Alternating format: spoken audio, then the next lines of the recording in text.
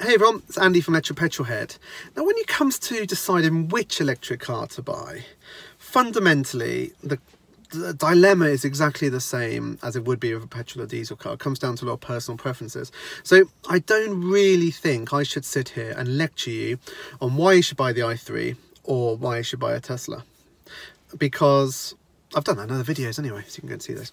So what is the number one sort of consideration you should sort of look at? And fundamentally it's going to be range, because if you do 100 miles each way on a commute, then one, I feel a bit sorry for you. There's a lot of time every single day sat in a car, probably in traffic.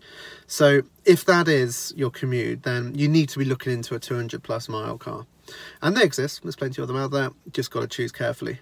But if you are like most people, the average mileage someone does in the UK is about 25 miles a day. So every single electric car is going to be fine for you. So it's beautiful. It just comes down to personal preference. So, you know, I plug them a lot. I don't get paid for these plugs, but EVEC in Milton Keynes is a really good initiative. You can take out some electric cars on a 20-minute 4-day or 7-day, I think they do. Hires what we did with the i3, and get to really experience them and see what you like, because so much of it comes down to personal preference.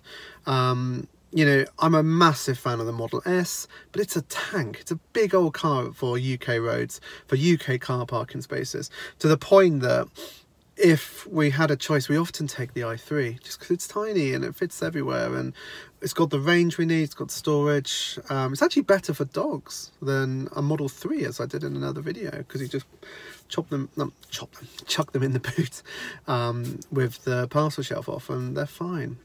So yeah, a bit of a quick video. This is just to get those creative juices flowing and have a think about what you want from a car.